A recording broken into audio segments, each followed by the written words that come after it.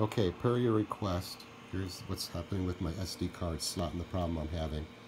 When I put the card in, it clicks in, come back to the screen, and go down and it says no card found.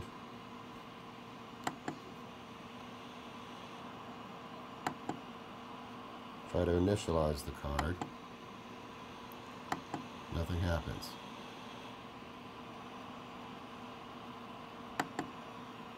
If I hold the card in with my finger and then come back to the screen,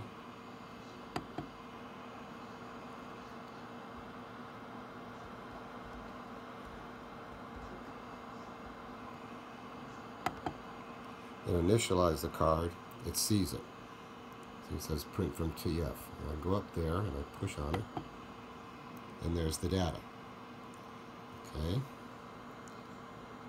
Now if I release it, of course it's going to pop back out. So I'll push it back in so it sits. I'll come back here to the screen, print from TF card, and refresh. Nothing's there. Again, no TF card.